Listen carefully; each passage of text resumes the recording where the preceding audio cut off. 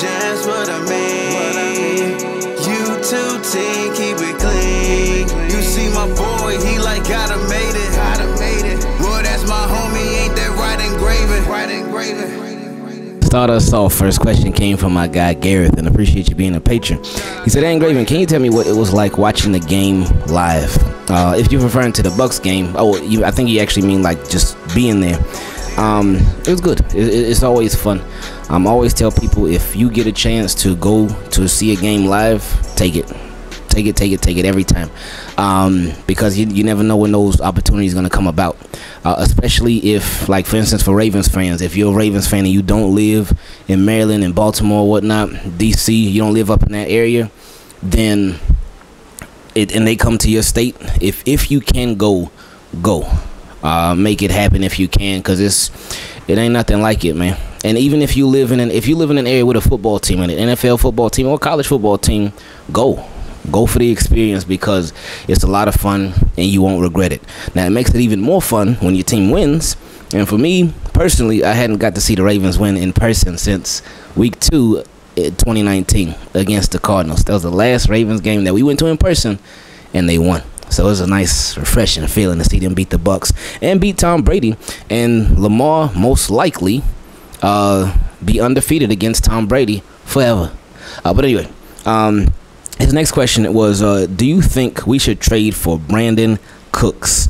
It would be something the Ravens would do. What are your thoughts on that? Thanks for reading my question, and have a great day. Whew, Brandin Cooks, that's a tricky one, because he's a veteran. He's an established veteran. He has been productive. I don't know. He's 29, so he pushing it for Raven receivers now. But he ain't hit that benchmark yet. He ain't hit that 32-year-old benchmark yet. And I know Sammy Watkins was an anomaly, because he was young, but he was young. He was technically young, but his body had been through it, so his body was older. But Brandin Cooks, man. I mean, Packers probably gonna get him before the Ravens end up getting him. But productive guy, yeah. Everywhere he's gone to, he done produced. He's been with the Saints, been with the Rams, been with the Patriots. Where else he go? Oh, and yeah, then the Texans, of course, now, because he's there now. But then I keep seeing the 5'10", the 5'10", that part right there. That part is like, and we actually going to talk about that in another question on this episode, as far as part of the Ravens philosophy. You all right. I could see the Ravens making a move for Brandin Cooks. I would just rather a bigger receiver, bigger body receiver, because I feel like that's what would help Lamar the most. That's what would help the offense the most, because you see, who does Lamar trust the most on this offense? Who has he always trusted the most on this offense? And it's no coincidence. Mark Andrews. Since Lamar was a rookie, those two, they came in together, and they've been doing their thing. From as soon as Lamar got inserted into the lineup, boom, they took off, and the rest was history. But why? Why do you think that is? Well, Mark Andrews is good. His hands are good. He done made a lot of plays for Lamar over the years. Lamar done made a lot of plays with him. They got good chemistry. When stuff breaks down, when the plays break down, Mark Andrews isn't just like, okay, well, play broke down, let me just stand here. No, he moves around, he runs around, he comes back to help Lamar. We done seen it plenty of times. But he's a big frame. He's a big target. So what, he's like 6'5", I think. But that's the type of receiver. I know that 6'5" receivers, they don't just come out of nowhere. But I feel like a bigger frame would be best for Lamar to add to this offense. And if it's not a bigger frame receiver, then somebody who plays like it. We all saw the DJ Moore play in the Falcons game. I know some people got frustrated because he took off his helmet. I'm like, man, no, man, I ain't let that man take off his helmet. He was hyped. He just made a huge play. But Brandin Cooks, I mean, because Brandin Cooks 5'10", DJ Moore is 6 feet. So it ain't like he a bigger frame receiver. He plays big, but I mean, it couldn't hurt. It couldn't hurt. That it wouldn't be my preference, but it couldn't hurt, I guess. So I mean, but it would be a very Raven-like move.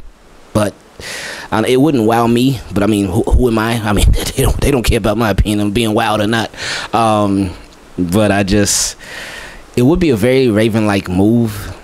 But yeah, I don't know. But I really don't even know how to feel about that.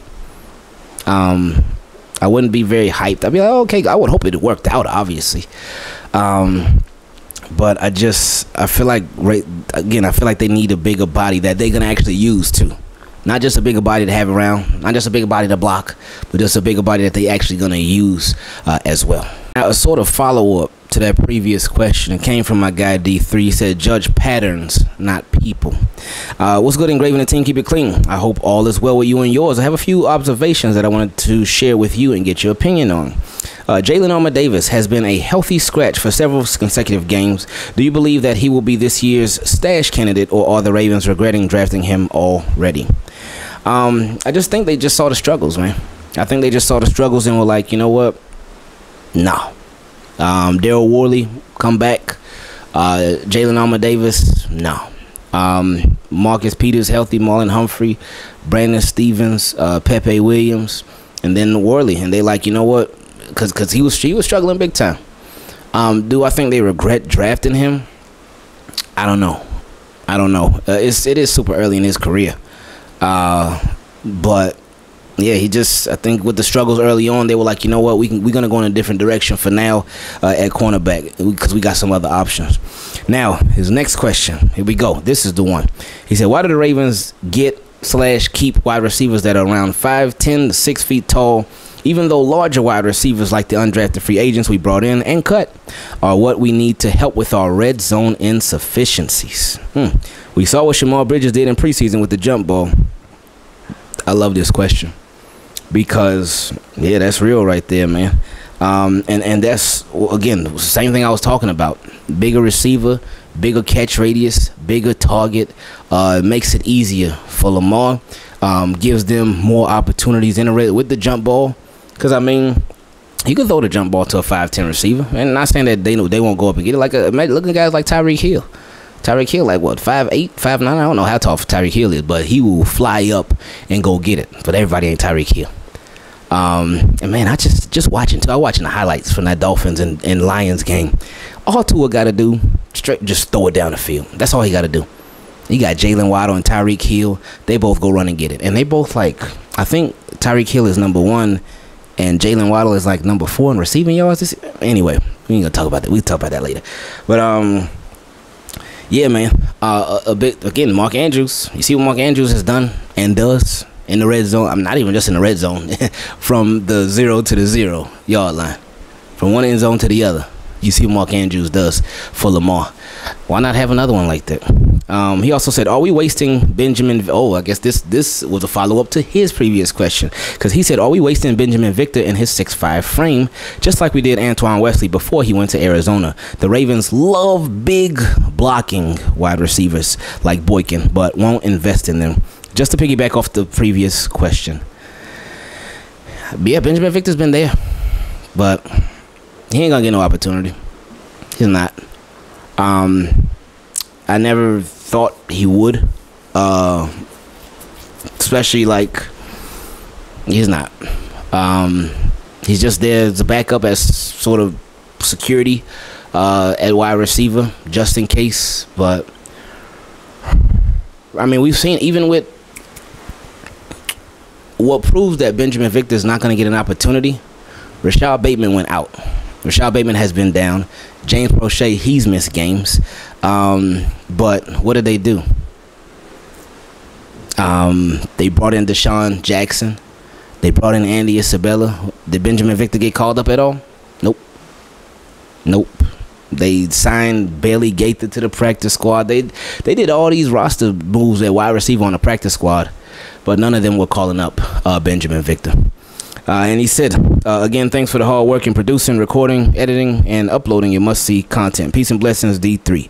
I appreciate you, man. Next question came from Goth Kid. He said, what position would you play if you were an NFL player? Love the Ravens and love the show and the community. I appreciate it, because that's what it's about, really, the community. Just trying to do stuff for other people, so they can sort of get a break from everything that be going on in the day-to-day lives and whatnot. Just come out and just chill and talk football, but have fun with it too. Not anything too serious. But anyway, position I would play, I would want to either play inside linebacker or cornerback or safety. One of those three. Inside linebacker, cornerback, or safety. I would want to play on defense. I remember growing up. I remember in high school. Man, high school was crazy, because I didn't really love football back then. Didn't love it. I think if I would have loved football like I do now, then I think my entire life would have been much different. But I'm glad that I didn't love football like I do now. I'm glad things worked out the way that they did. But I remember in high school, my mom, she took me to the mall because I wanted to try out for the football team. She took me to the mall, bought cleats, bought what else I bought? Cleats. I think I bought a mouth guard, bought everything, all the gear and all that. So then she's like, all right, you gonna do this? I'm like, yeah, I'm gonna do it. So whenever it was time for football practice, well, no, not even practice, because they hadn't even made the team yet. But like the trials and stuff, we were just running back and doing sprints back and forth across the field and whatnot. I used to look forward. I used to look more forward to getting Gatorade and pizza after that was over than the actual practice, than the actual tryouts. So my head was not in it at all. And then back then, it was high school, so I was just worried about the girls and worried about the food. I wasn't worried about football like that. And then in high school too, like we used to play street football a lot. Me and all my friends in the neighborhood. And when we used to play street football, when we'd be in the street, we'd be playing two-hand touch. It's like, all right, cool, that was fun. But then when they would go to play tackle, initially I was a little scared. I was like, ugh. Oh, y'all playing a tackle? Y'all playing tackle? That's cool. I stay home. But then when I finally did go to play tackle with them, after that first tackle, that first hit, I was like, oh, okay, whoa, this ain't so bad. It ain't so bad. And then I liked it, and then ended up loving it from there, and just fell in love more and more over the course of time. So just a little fun fact or whatever. But yeah, now it would definitely be linebacker, corner, or safety. Question on this episode also came from a patron, my guy Harry. He said, "Hey, Ingraven and the Team Keep It Clean family. It's my first time commenting this year, just because I was trying to be patient and not get too emotional with my thoughts. It's okay, baby. Let them emotions fly, man. It's all good."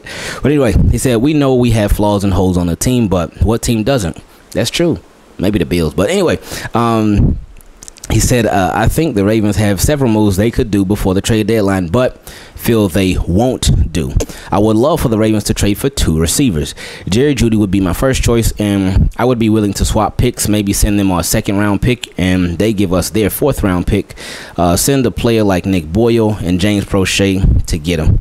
With him and Lamar growing up together and being boys, that could only help, just like when Josh Allen got Diggs. It could help. No Jerry Jeudy. He ain't Diggs right now.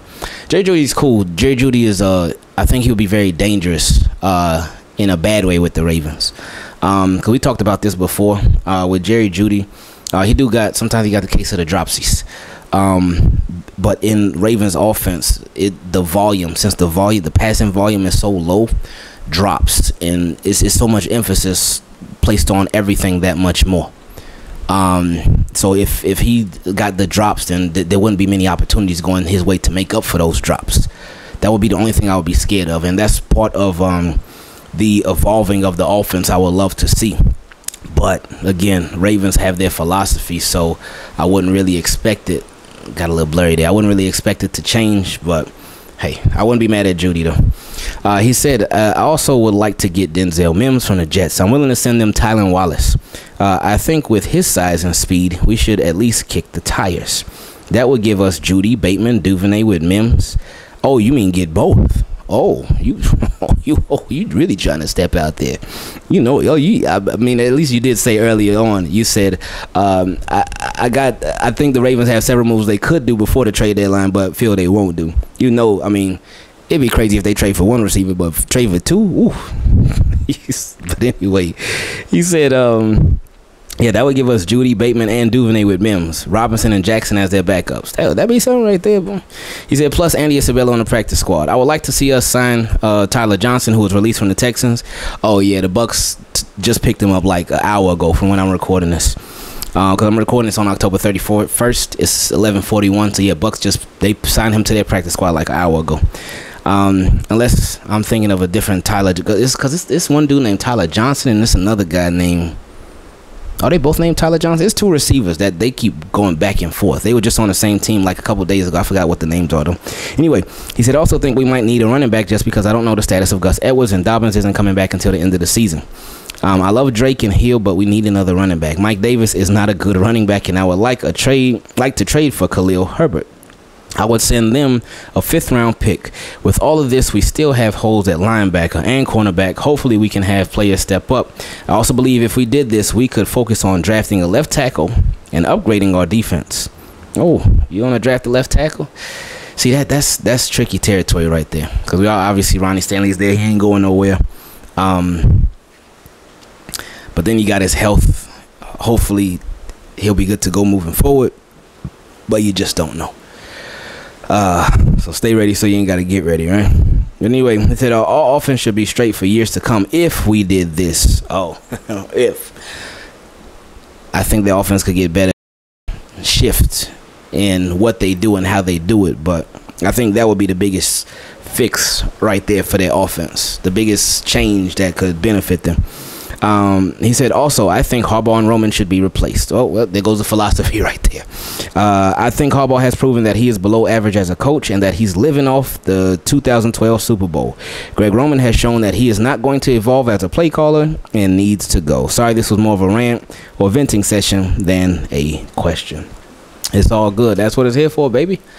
Let it out. Let it all out, man. But hey, we'll see how the season goes. But again, as long as Harbaugh is here, and Harbaugh's cool, as long as Giro's here, Giro cool, but as long as they're here, the philosophy is not going anywhere. Yeah, this feels like a dream, and you know just what I mean. You see my boy, he like gotta made it, boy, he's a fan, and he like the Ravens, and you know just what I mean.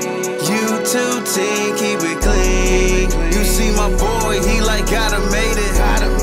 Boy, that's my homie, ain't that right engraving?